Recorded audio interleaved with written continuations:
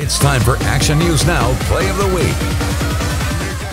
The first nomination goes to Gridley running back Brett Favre. On the very first drive of the game, the junior finds a gaping hole and takes off running.